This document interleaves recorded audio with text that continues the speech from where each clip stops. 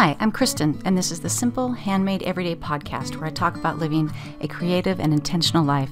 I like to chat about quilting, sometimes knitting, what I'm reading and watching, and a little bit about keeping a cozy, organized home. I've got my cup of tea in hand, so let's settle in for a chat. This is episode 57. Welcome, or welcome back. I have my cup of tea. What is in your cup? Today, I've got this tea that I bought from IKEA. It's a black tea with a bunch of sort of, I want to say, dried flowers in it. Sort of, it's very flowery. I love it, and it's called Egented. E-G-E-N-T-I-D. I've had it on the podcast before, and a few people, Elise over at Elise and Emily, chimed in and said that it means something super appropriate, and I've already forgotten, like every day or something like that. So it is. It's a great everyday tea. So I hope that you have some sort of fun beverage in hand, because we really need to focus on the fun and the pleasures in everyday life right now, right? Because people, that's all we've got.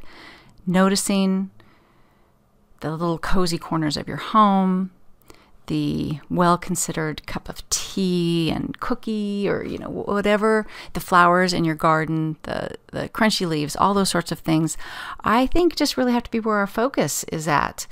Because the big wide world is just too scary right now. So I think those of us who sort of cultivate the noticing the everyday, we've got a leg up on some other people. So I've been really trying to do that.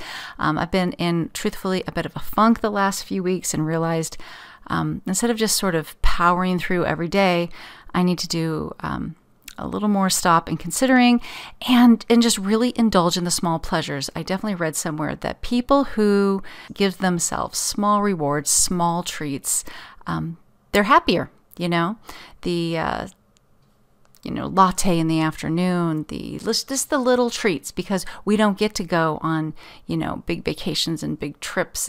Even if we're not in a pandemic, we can't wait for those kind of times to be happy, right? So we need to notice the good things about our own circumstances. I didn't mean for that to turn into like me being preachy. But, it's something that I've been struggling with, and I figure you guys are too. Because here's the deal. I'm so tired of this pandemic. And on top of all of that, it's college application season. And I've got a senior who's applying. It's so stressful. You know, when you're a parent, I have 3 kids, right? And we knew the third one was going to be our last child. And so while there were some milestones that I hit with, like, oh, this is going to be the last time, this is going to be, I don't know, the last crawling baby. I love a crawling baby, as soon as he learns to walk, and he walked so early, that we're out of that stage forever. Well, there are some milestones that I could not have been happier to say, this is the last kid that we have to potty train, for instance, teach to swim. Those are milestones that were not particularly like enjoyable, or like not this. The swimming wasn't that it wasn't enjoyable. That it was like, okay, like the safety aspect is there, and there's some other ones like the last kid to learn to drive. I did not enjoy my kids learning to drive.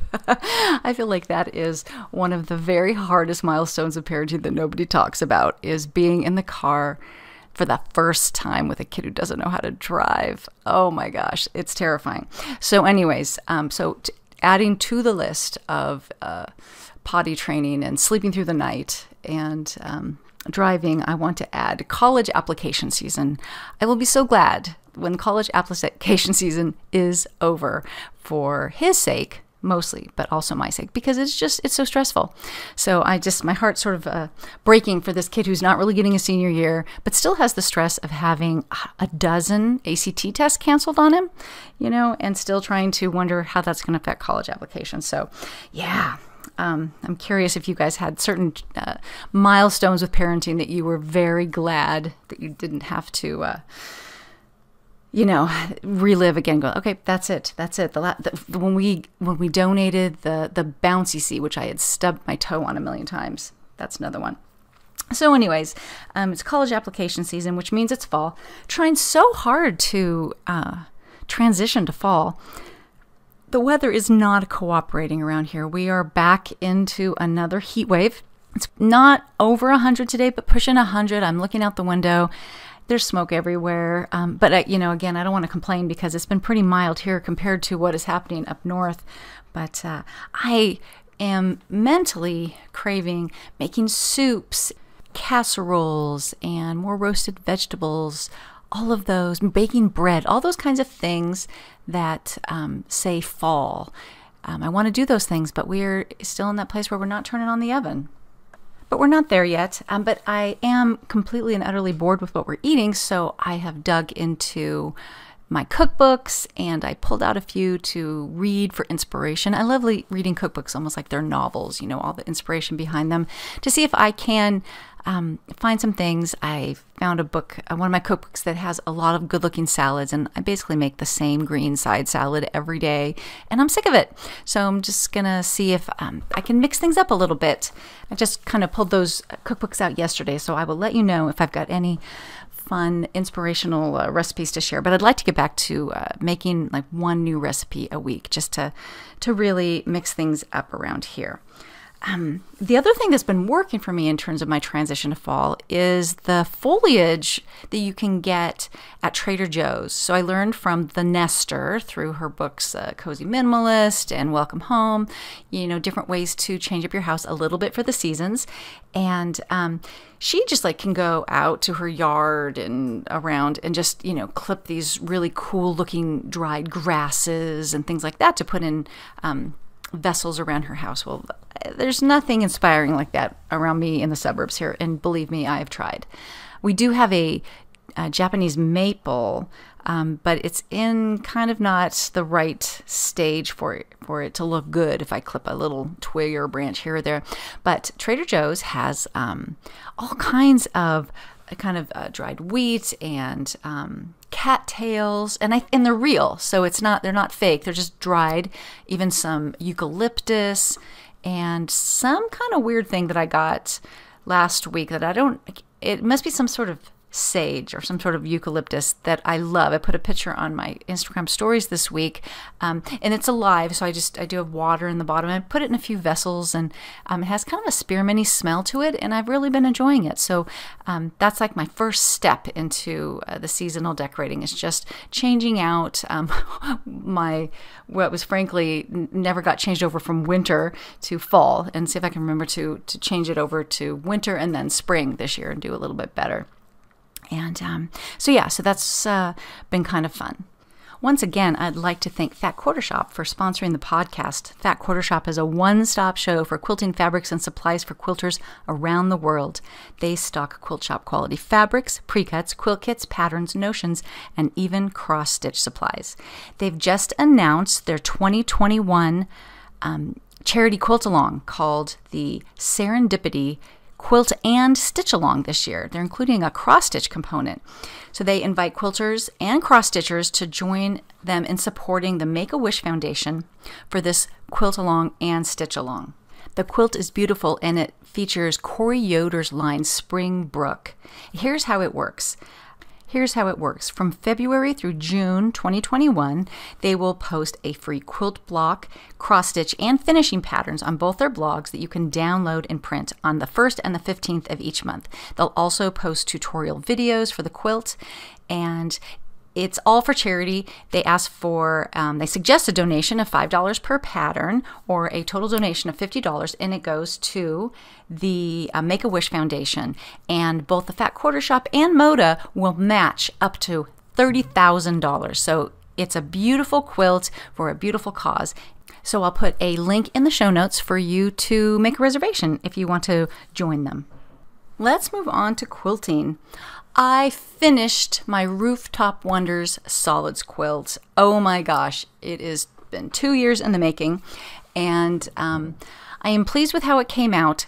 For the millionth time, I used the Rooftop Wonders quilt pattern from Amy Ellis from Amy's Creative Side, and I used solids from Paintbrush Studios. And when it all came together, it was so busy.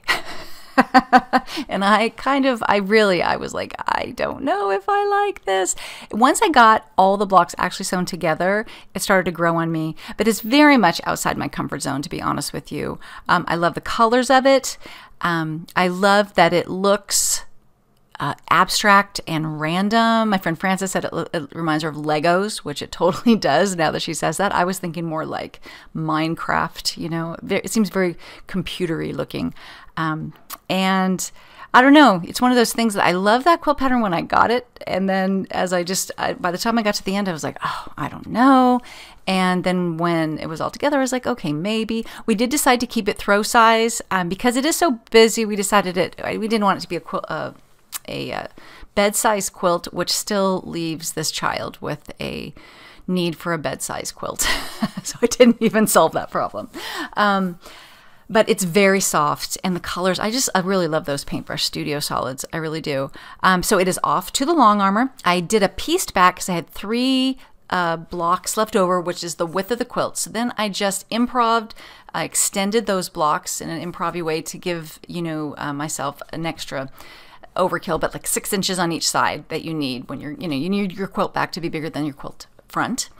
And so there's about that line of blocks is about 2/3 of the way down. You know what I've realized, and I think I've known this for a while and I keep forgetting it, that when I do that pieced row, it needs to be more like 3/4 of the way down and not 2/3. 2/3 is still too high, but it is what it is for this one. So that is off to the long armor. My son and I sat down and sifted through quilting motifs. The whole thing's very linear. It's all triangles, rectangles, and squares. And so we went with some like just curvy lines. Just curvy lines through it is what he liked. And so that is shipped off to the long armor, Deanna Senzano from Sew in Blue. I will put a link in the show notes. She does a great job. She does a lot of the computerized edge-to-edge, super professional, quick turnaround. She's got lots of great motifs to choose from, so could not recommend her more highly. So that feels really good that we've moved on. So my next quilt, so I've got quite a bit of these solids from Paintbrush Studios left over, and I came across a quilt on Instagram. I have a little, saved collection called Quilt Love. And it's a quilt called Brush Strokes from the company is Shiner's View. The woman, her name is Lisa Roddy. And I want to call it like beginner improv. So I'll put a link in the show notes, but it was a free pattern. And how do I want to describe this? It's just the blocks are a background and one color, and they're just the lines are sort of different. They're not just completely straight. They kind of go at different angles, and you are encouraged to do your own thing with that. But she has like do some sort of like this and some sort of like that, and she says background plus 3 fabrics. And the one that I saw was so fallish. It was navy and gold and gray and maybe like a dark orange, burgundy-ish. I can't quite remember right now. Very fall colors, and I loved it. And I'm like, I have all those colors left over. So I dug them out of, my leftovers and realized that I probably don't have quite enough of each of those left over. But I just pulled out all the fallish colors. So I've got a few different colors of the orange and a burgundy. I even have a green that I could throw in there. I'm kind of so off green, which is so funny because my bedroom is green and this chair next to me is green and my bridesmaids wore green. There was a time I loved green and apparently I'm off of it now. But anyways, so it's going to be a little bit more, I want to call it scrappy, but only color-wise. And I have a ton of background fabric left over of a very light gray. And so I think this will be really fun. It's kind of a little bit of a planned improv, as my friend Sarah Gower would say. So I've got the fabric pulled for that. I did a little bit of a cleanup of my space after I sent the quilt off to be quilted and did a little bit of a rearranging in my space. I complain about my sewing space incessantly on the podcast, but it wasn't really working for me. So I have this design wall that I temporarily have put behind the china cabinet where it's always, out, and even folded up my ironing board and started moving some furniture around. And I've got this big basket of scraps. And when I say scraps, it's funny when you hear people talk about scrap management. They're like, well, if it's, the size of a fat quarter, then do this with it. And I'm like, my whole stash is fat quarters. So like anything that's a scrap is more like, a strip or a 2.5-inch square. It's a bunch of little stuff, but I throw them in there and I'm not exactly sure what I think I'm going to do with them, because they are really small. The only thing that's not really small is when I trim up a quilt, and you know how the quilt back needs to be bigger than the quilt. When I trim that up, I usually save those because they're, can be like 4 and 5-inch wide pieces of fabric, still often kind of sewn onto batting a little bit that I figure I'll rip off later. But yeah, so I had this overflowing basket. As a matter of fact, I went and got a trash bag and just started throwing things into one of those big black trash bags, looking at it thinking, is there anything to do with this? Will you ever use this? And I could not bring myself to throw it away. I don't even know if I donated it to a quilt guild. It just seems like in some ways too small of pieces that anybody would really care about. So I can't quite decide what to do about that. What I have started doing is being brave enough to just throw away odd bits of fabric, just knowing that you're probably not going to do anything with them. But I do in a few minutes, actually, I'll do it right now. I want to talk about a quilt book from Sherry McConnell from A Quilting Life. And I've talked about her before. I love her fabric. I bought other books of hers. She has a fantastic quilt blog where she posts so faithfully, like every day. And she and her daughter have a podcast I've talked about called A Quilting Life. And they do a video of it too, of just them chatting, but I think that's really fun. So she has written a new book called Labor of Love, Scrappy Quilts at the Heart of Home. And it kind of came at the right time for me, although I really could make scrappy quilts from my stash. My stash is scrappy. But she gives a ton of advice on storing, managing, and using scraps. And she is absolutely the most organized quilter with the most beautiful sewing room you've ever seen. So I think we all should perk up our ears and listen to the things she has to say. But she just has all these at the beginning. So it's a book of patterns, yes, but she has a section at the beginning called All About Scraps, and storing scraps, tracking your scraps, little tips like if you use the same background fabric in a lot of quilts, save all your scraps for that so that you can use those up as background fabric and it'll go with any yardage you have. I thought that was really good information. She talks about storing pre-cuts and how to sort them and how to use them. And so I think it's full of a lot of great information. She even talks about different kinds of rulers that help you when you're doing more scrap quilts. So yes, Labor of Love by Sherry McConnell. And but she's also got a bunch of quilt patterns that obviously are very scrappy. And one of the things that I really like about her style, and she's got this quilt at the end called Sunshine. If you can hear some scratching in the background, my dog is trying to get into the room where I'm recording. But one of the style of quilt that she does that I really admire is she will do a 1-block quilt. And often she's doing this to showcase a fabric line. So every block is like a background in a single fabric. And it's a beautiful way to showcase an entire line of fabric, but also a great way to use up a bunch of scraps because and it makes it less chaotic when you just have background and one fabric. But they're not just plain 1-block quilts. She does a lot of cool sashing and cornerstones and things like that to really umph the oomph factor a little bit there. So I'm loving Labor of Love.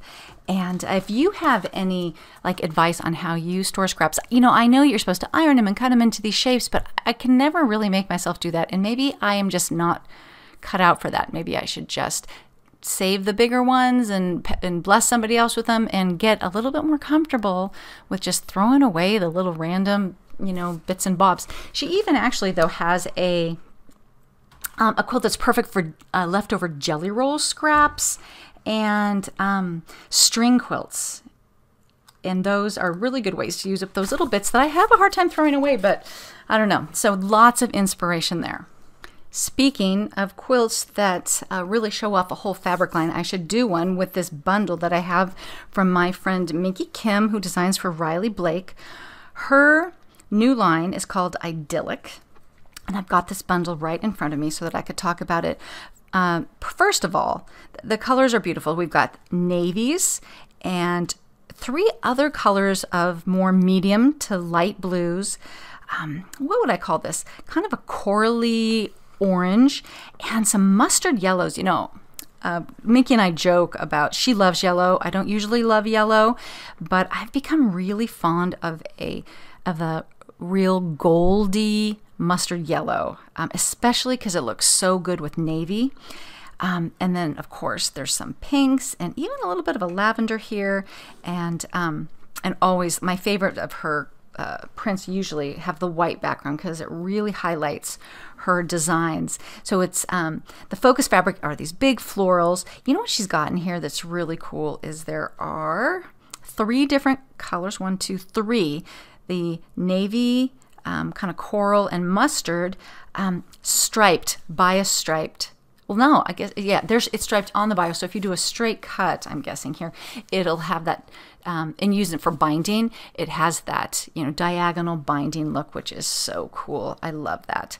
But they feature her great little hand drawings. Oh, it's so cute. She's got these little, bottles of, says rose lemonade and little quotes, a day like this, and dried flowers. It's just super, super cute. And she always does great little florals too.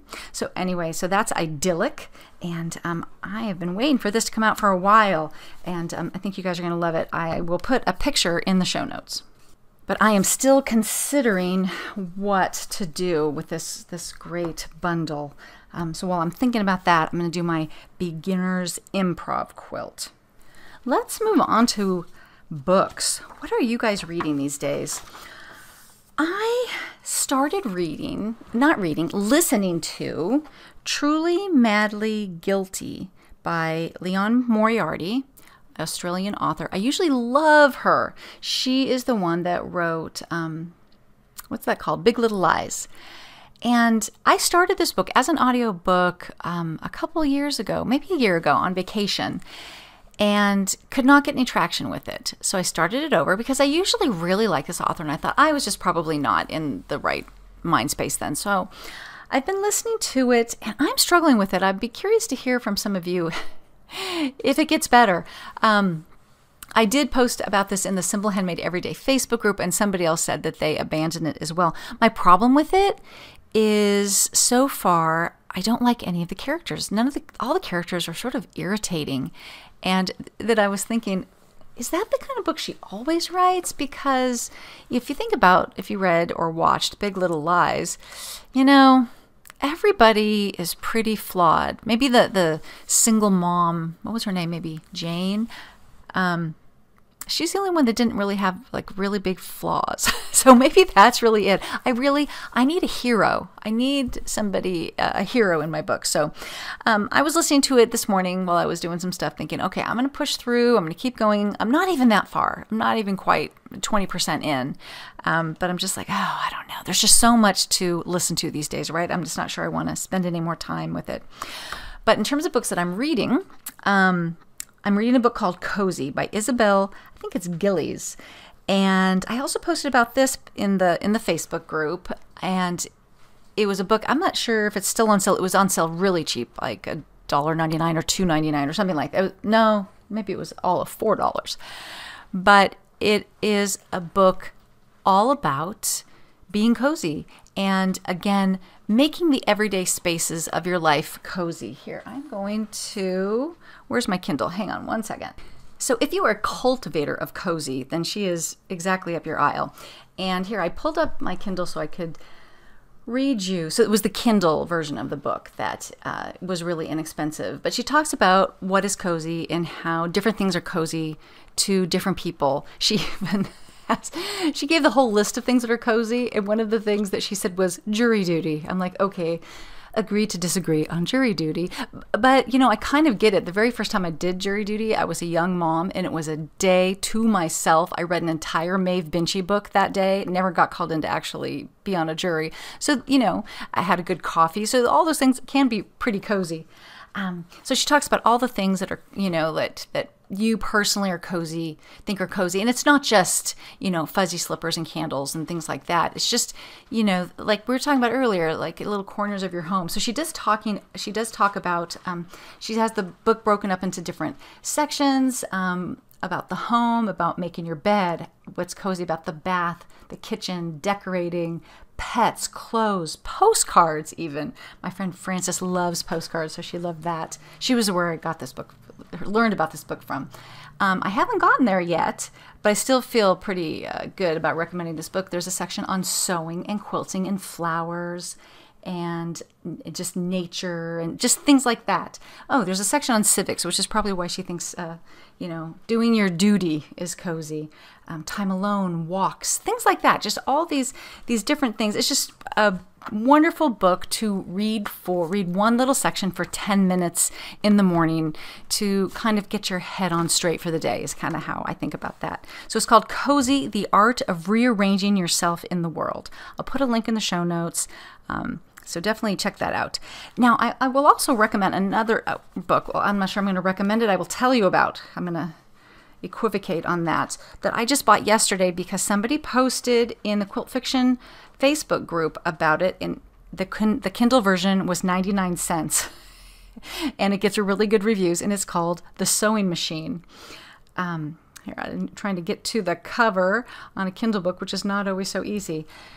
The Sewing Machine, 2 Families, 3 Secrets, Millions of Stitches by Natalie Fergie. And here's one of the reviews: a tapestry of strong characters and accomplished writing. But this got so many good reviews that I felt I can gamble on a 99-cent Kindle version for that. So I'm looking forward to that. I've been trying to, speaking of being cozy, you know what's not cozy to me most of the time? Social media and the news. So I'm trying to not engage in that as much and pick up a book and do more actual reading. So what else in the book? That's about it. Oh, I did last podcast. I told you I was re-listening to, don't laugh at me, a Louise Penny book called The Brutal Telling. And that story, you know, it has its own mystery from beginning to end, but as is true with all Louise Penny Inspector Gamache books, there's always overarching stories.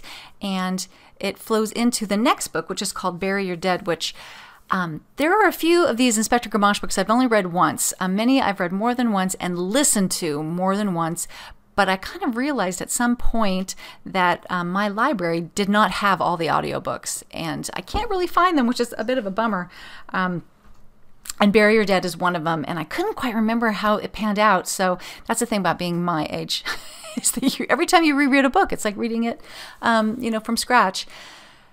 But a lot of that really is because the plot is not as important as the plot is just a device to spend time with these characters in Three Pines, you know, like visiting old friends.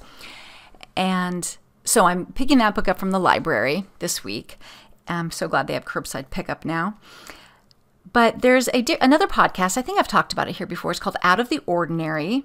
And these 2 women, I recently found out, are also huge Louise Penny, Inspector Gamache fans, and they did an entire podcast about it. It's called the True Crime Podcast, which I think is interesting because Inspector Gamache books are fiction. They're not true crime, so I'm not sure what that was about.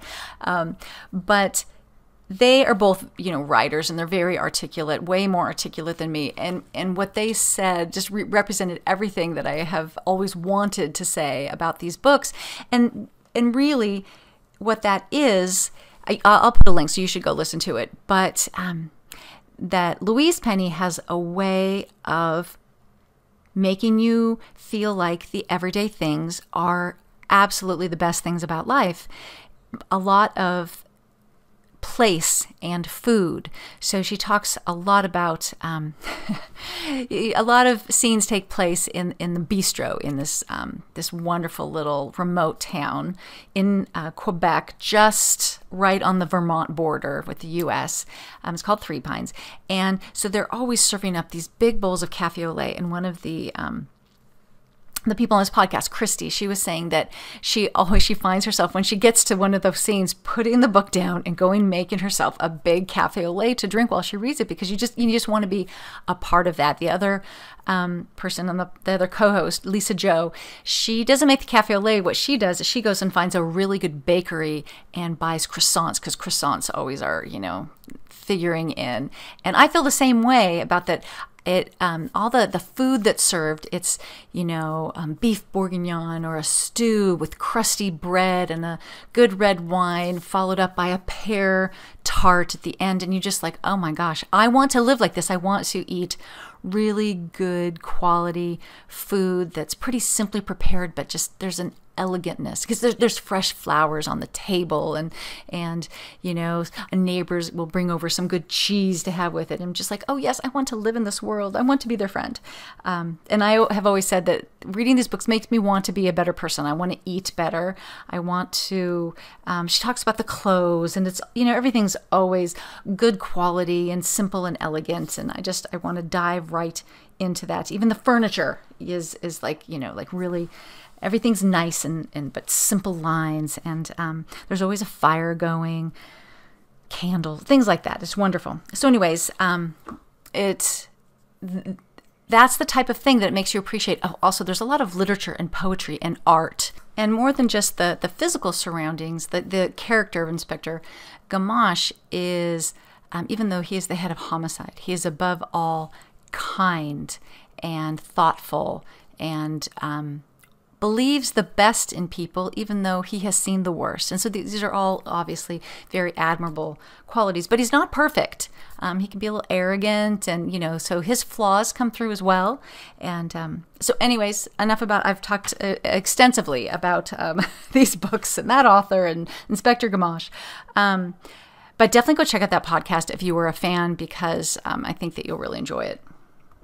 All right, let's move on to TV and movies and things like that. It's funny, last podcast talked about that the movie Ford versus Ferrari was recommended, and I begrudgingly thought, okay, I will give this a try. And several people chimed in and said, you know what, I really love that movie. I said the same thing to my husband, but I really enjoyed it.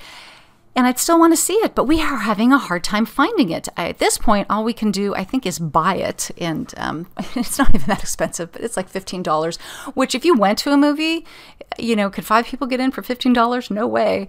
But somehow that seems like, I want to rent it. I want it to be free. Between Netflix and Amazon and Hulu, I feel like it should be free. So I'm going to just put a pin in that one for a while. But it was interesting how many people told me that they really did enjoy it. The family movie that we have really enjoyed in the last couple of weeks is Enola Holmes. It's on Netflix, I'm sure. I guess it could be Prime, but I'm pretty sure it's Netflix. And it has Millie Bobby Brown, who you might know from Stranger Things. And it was really fun. So Enola is the younger sister of Sherlock Holmes. Sherlock and what's his brother's name? Mycroft. And the mother of Sherlock Holmes in this scenario is Helena Bonham Carter. So Enola was raised pretty much by her mother alone. Her 2 brothers are quite a bit older, and she had a very unconventional upbringing by her mother that included a lot of literature and sword fighting and combat training and all kinds of weird things that would not normally happen in this time frame. Eventually, the mother goes missing, and Enola is on the case to figure it out. And so Sherlock and Mycroft figure in a little bit, but it's really about her, and it's a very fun movie. And it does some kind of weird things from a storytelling standpoint. She talks directly to the camera. She has can you hear the dog? Sorry about that. She talks, breaks the fourth wall, talks directly to the camera in a very humorous way. I know some people kind of find that off-putting, but it really worked here. I've also been hearing a lot about the Netflix show called The Home Edit. And I love a good organizational show usually. Loved the Tidying Up series from Marie Kondo. But even with that one, I watched maybe the first 4, and then I felt like, okay, I got it. With the Marie Kondo one, was nice because she definitely tackled people with different issues. You've got the woman who was a widower, whose house looked fine to the casual observer, but every bedroom and closet was stuffed. You had people who were living together for the first time and trying to, meld their belongings. Just like different people with toddlers and toys, things like that. And so all these people have different organizational issues, right?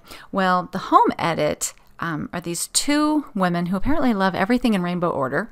And they, in the show, they have 2 parts of it, which is kind of interesting. They tackle a celebrity organizing project and then a normal person.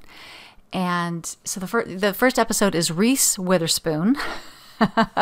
In one of her many homes, I'm sure, she decided to devote this huge closet to all of her costumes, like things from Legally Blonde and Big Little Lies, and what else has she been in? Things like that, and her gowns. And it was very fun to watch their process for how they categorize and organize closets and things like that into different zones. And they also they have these wonderful products like hangers for scarves, and they use a lot of clear acrylic boxes for jewelry, which normally I wouldn't really like, but it really allows you to organize it but still see it. So that was fun. And then the second part of that show was a woman doctor who had a closet that, oh my gosh, was like a room and was just a dumping ground for everything.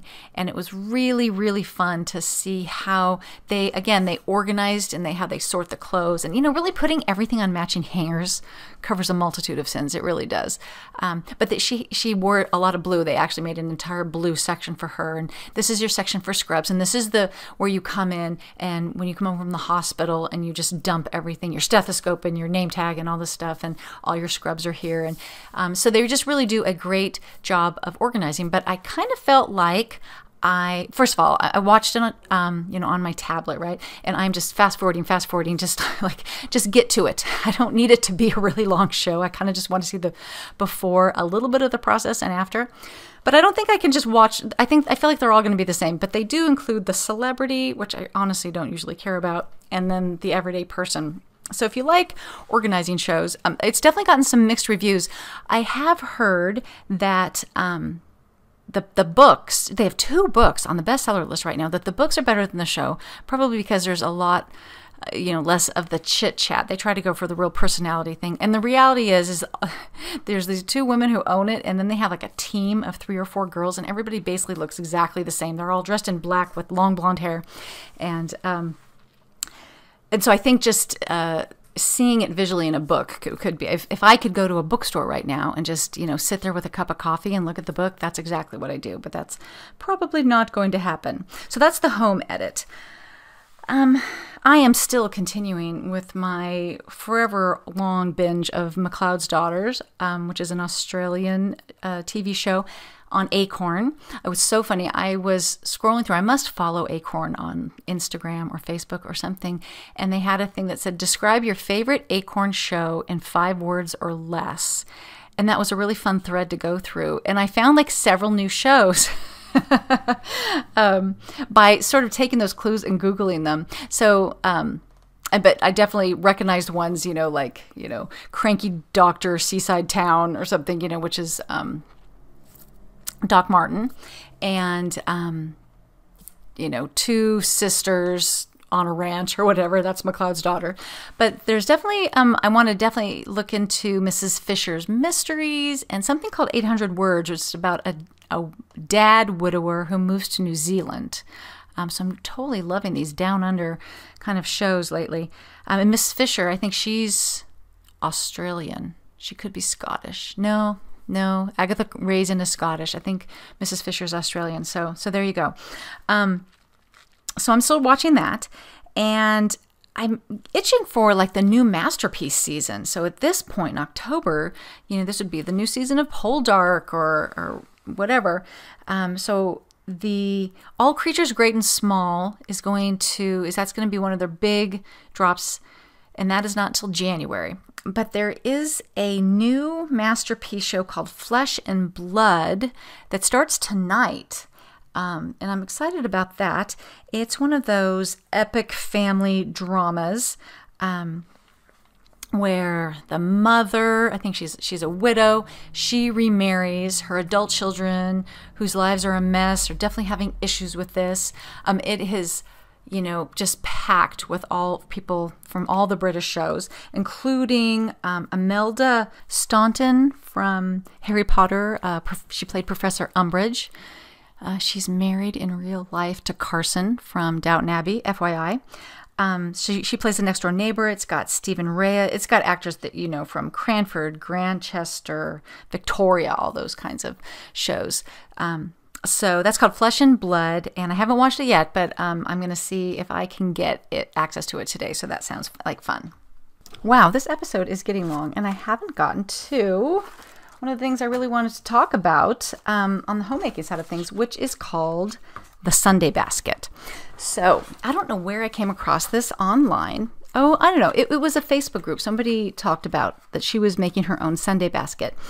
So this is an organizational technique, and there's a podcast, there's products, all kinds of things, but this is a way to control the paper and the lists in your home to help you capture all the random thoughts that you have and organize them in a way that you don't forget about them, so you don't have to keep them in your head, so that you feel more peaceful, yet you get a whole bunch done through the beauty of batching like activities. Okay, so here's the idea. You start with a basket. So there's actually a product called the Sunday basket that is pretty cool, and I started with my own just inbox and file folder system, which is a totally good way to start. But I did reach out to the Sunday basket people, and they sent me an actual Sunday basket. And so the idea is you take all of your paper. Now, and at first I was like, I'm not sure I need this because I really don't have as much paper as I used to. Like when the kids were in school and all that kind of stuff. I do a lot of things digitally. I still do like to write a lot of things longhand, but I don't manage a ton of little pieces of paper anymore. But what I do have is a lot of thoughts, a lot of ideas, a lot of projects, and a lot of lists. And I've been using a bullet journal for many years now, and I love it, and I love my little moleskin journal. But the reality is that I just keep rewriting lists and never really going back to them. They're not in a place. I'm a real out of sight, out of mind gal, and so even though I would diligently make a table of contents so I could go back to these various lists of projects that need to be done around the house, movies I want to see, recipes I want to try, habits I'm trying to form, things that just randomly I need to get done this month. The shopping that needs to be done before someone goes to school, all those kinds of lists. I'm a list maker, but I just keep rewriting them and losing them and have all these random scraps of paper, which is why I tried the bullet journal. And it did work, but again, it's not easy to review. Okay, so that's my problem with that. So the concept of the Sunday basket is you have a place like an inbox. I'm gonna rabbit trail here again. If you are familiar with the David Allen Getting Things Done framework, it's very much like that. I just heard the woman who invented the Sunday basket, her name is Lisa Woodruff. She says that she's been told that it's basically the framework for getting things done, but she's apparently never read that book. So it's one of those things that both of these people came up with this kind of idea independently. So once again, you've got your Sunday basket. Every piece of paper that you come across in your day-to-day life, you make a decision. You ask yourself this question: can it wait till Sunday? Now, if you're like the David Allen person, he would say, can it be done in 2 minutes or less? If it can, do it then.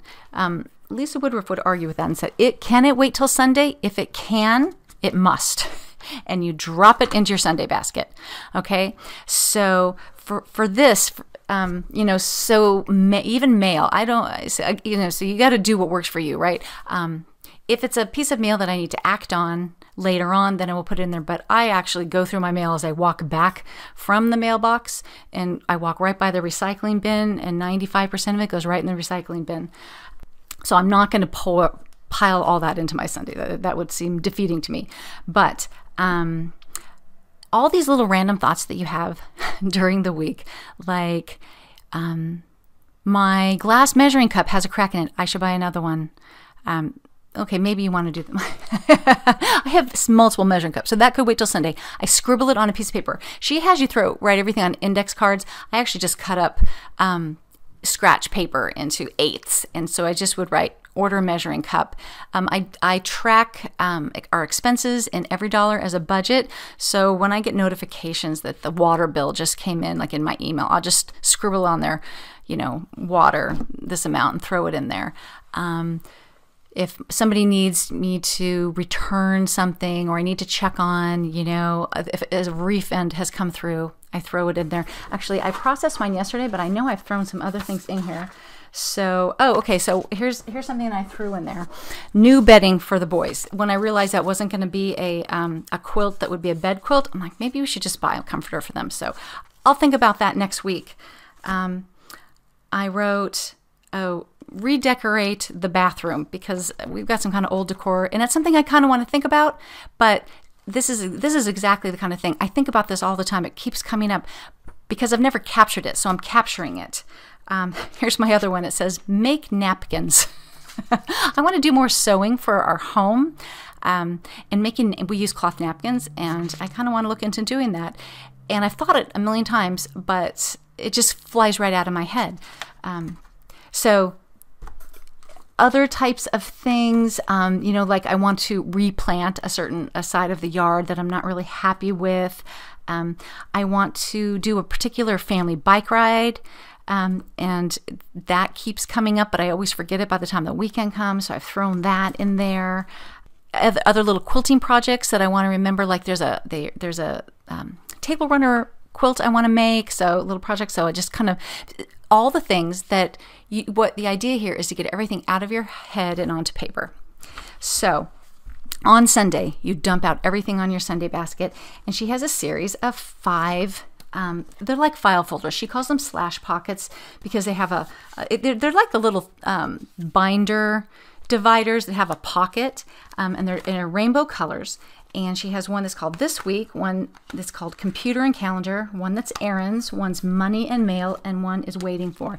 You dump out everything out of your Sunday basket, and you basically put them in those categories. And this, again, is like getting things done, because he would have you divide all the things that you need to take an action on into places where you would do it. These are all the calls I need to make. These are the things I need to do at a computer. These are the errands I need to run. These are the things that I need to talk about with my husband. These are the things that I need to talk about with my kids, things like that. And the beauty of all of that is that you're batching it. Whenever you get into one task and you do a bunch of it at once, it's way more efficient than doing it onesie-twosie during the week, where you are constantly task switching.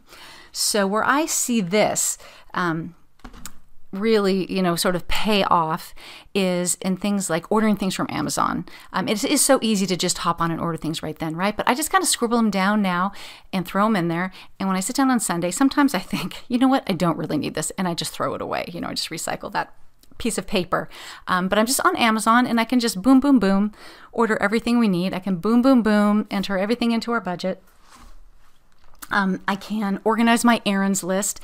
And the woman who invented this system, she actually sets aside like 3 hours, and she really does everything in her Sunday basket on Sundays, because she has a business, and her idea is that she would really like to tackle everything involved in managing her home on one day so that she doesn't have to worry about it while she's focusing on her business during the week. I don't really need to do it that way. Even though I do knock through the computer and the all the money stuff, any bills to be paid, stuff like that, I do knock through that, and I'm through this whole basket in less than an hour. But you could also, in the same way that the Fly Lady says you have a desk day, you could save that computer and calendar stuff for planning your week or whatever during that day. And you could split it up through your week so that your Sunday basket time is really just about organizing your time of planning your week and dividing up the tasks that you need to do and knowing when you're going to do them, putting them on the calendar. So that's the basics of it. She actually has, those are what she calls the 1.0 slash pockets or folders. She also has what's called the 2.0, which break down things even further. So there is a set of purple ones that's all about maintaining your home. A set of blue ones, you can make these whatever you want, but this is how she has it set up. Blue ones about managing your family, green is managing money, and pink is for yourself. So for the managing your home section, I have one that's all about home maintenance, where I just have a list of all the ongoing maintenance projects. And that's a list that I was constantly rewriting. Like get the carpets cleaned and replace the rug in the family room, just all these things that pop into my mind all the time. And if I can just know that they've been captured somewhere, I can stop thinking those thoughts. I have one for the yard with some projects I want to do there. I have one for decor. And that's all I really have for the home stuff right now. I'm kind of new to this system. For family, I just have a general one. What is on this one? It's just kind of my list that talks about, just anything that I have, like that I need to make more masks, so my son's going to go back to school. That's on that. I have one that's called Family Fun. That's where I've got movies that we can watch as a family, hikes, bike rides, things like that. The fact that I want to start playing card games with my family. I've got one for school info. I've got one for vacation. And so these pockets are just places when you come across information that you want to be reminded of later, but there's no action to take them on, but you don't want to forget them. And let me just keep going here. The money one, I don't have a lot. Money is pretty simple in this house. And for the ones for me, I have a general one that talks about classes that I purchased and that I should do. Ideas about prompts for posting on Facebook. And then I have one on quilting, where I just have these random little notes in there.